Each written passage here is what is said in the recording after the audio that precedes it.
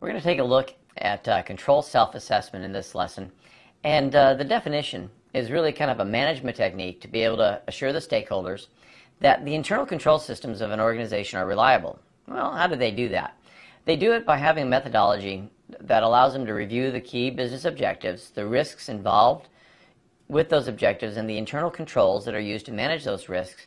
And it's kind of an ongoing evaluation, as though you could almost say that the internal employees were doing their own constant audit of the internal controls to make sure that they are safe, secure, and meeting the objectives. And because it's an ongoing type of monitoring or assessment, that's what kind of brings the extra confidence to the stakeholders that the organization is doing everything it can to be reliable.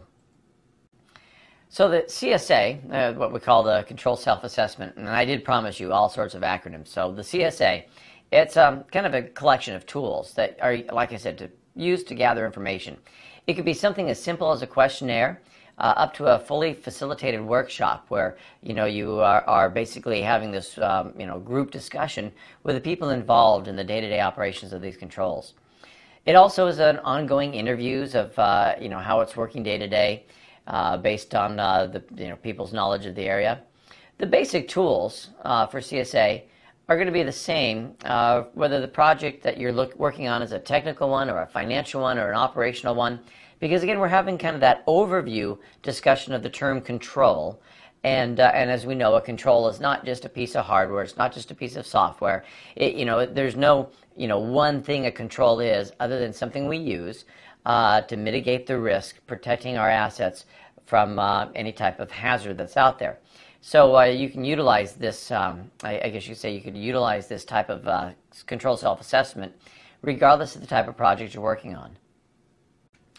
Now, if you choose to use one of those facilitator workshops, you need to make sure that the people you have running those workshops have good listening skills and the ability to ask questions, because it's not designed necessarily to be a presentation where I'm telling you how it's going to be, but it's an interactive workshop, because that's the term. It's not a classroom, it's a workshop where we're making discussions, where we're talking about the controls, we're talking about the issues, we're talking about the risks, we're listening, we're asking questions, because we're trying to come up with a good consensus and a good way of improving the aspects of how the control works.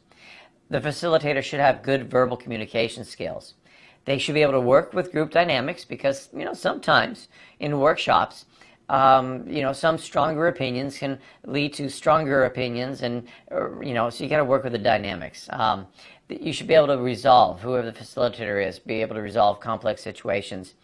And the facilitator should be also good at time management, staying on the schedule, because again, sometimes it's too easy to take a little side street in these discussions, and before you know it, you're lost. You didn't stay on the topic at hand, staying on the schedules. And so those are our key points that you look for in having whoever it is you pick to be the facilitator.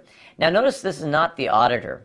Now a lot of what we're talking about, though, could be passed off as an audit, because a lot of these control self-assessments we've talked about may very well mimic the types of procedures that a person would go through in auditing that control. So the primary objective for the CSA is to leverage the internal audit function by shifting some of the monitoring responsibilities to the actual functional areas. Now, this is not to say we're replacing the auditor, but that we are doing something, as I said, can be very much taken as an ongoing audit. Now, the goal of CSA should be to educate management about the control design and monitoring. And again, that's one of the objectives, is to be able to gather that information and to make those recommendations.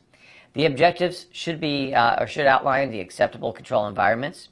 Through the use of workshops, you'll gain the empowerment of workers to assess or even design the control environment. In other words, giving them the feeling of ownership, if not the actual ownership of making sure the process is working, that the control is working the way it's supposed to be, that they feel as though they have input to the actual design of the control environment.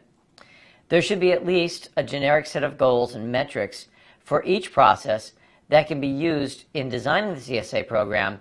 And again, if it's something you use as simple as a sheet, well, I need to not just give you a blank sheet and say, tell me what you think, but I should have some goals, some metrics that provide the ability for the assessment of the control.